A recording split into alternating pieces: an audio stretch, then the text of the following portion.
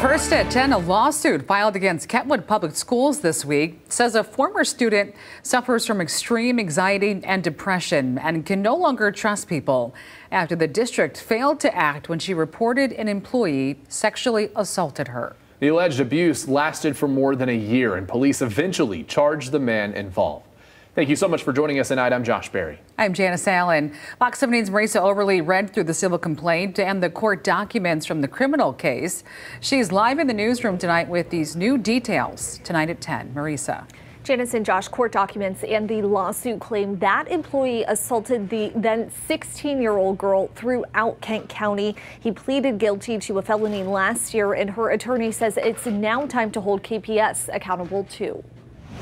There's no excuse. John Marco describes it as an act of willful ignorance. So the warning bells were going off. The school did nothing to protect this student from a sexual predator that was employed by the school. On Tuesday, the Detroit area attorney filed a lawsuit against Kentwood Public Schools, which alleges the district violated a former student's civil rights under the Elliott-Larsen Act when a counselor did not take action after she disclosed a man named John Hunt sexually assaulted her. Whether you're a government, a school, a law firm like myself, everybody has to comply with this.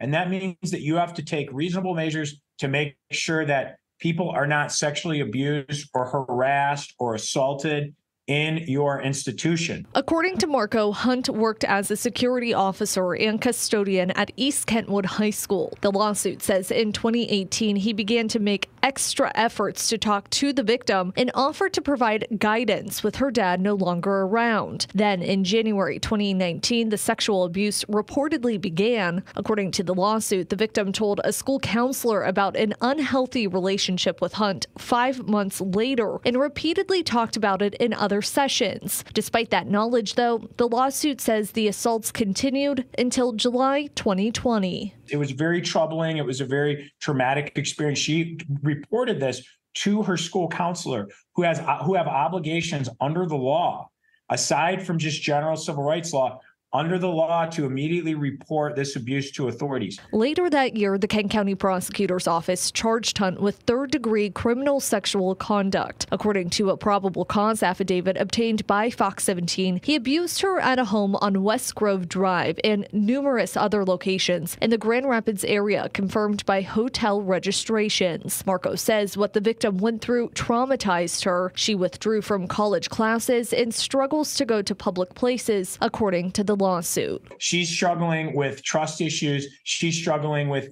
issues as it relates to being able to have meaningful relationships with other people in her life. Now, we emailed and called Kentwood Public Schools multiple times this afternoon, but did not receive a response to this lawsuit. Now, Hunt could be released as early as next year, according to state prison records. We, of course, will keep you updated both on air and online when we do learn new developments with this lawsuit. Reporting live in the newsroom tonight, Marisa Overly, Fox 17 News.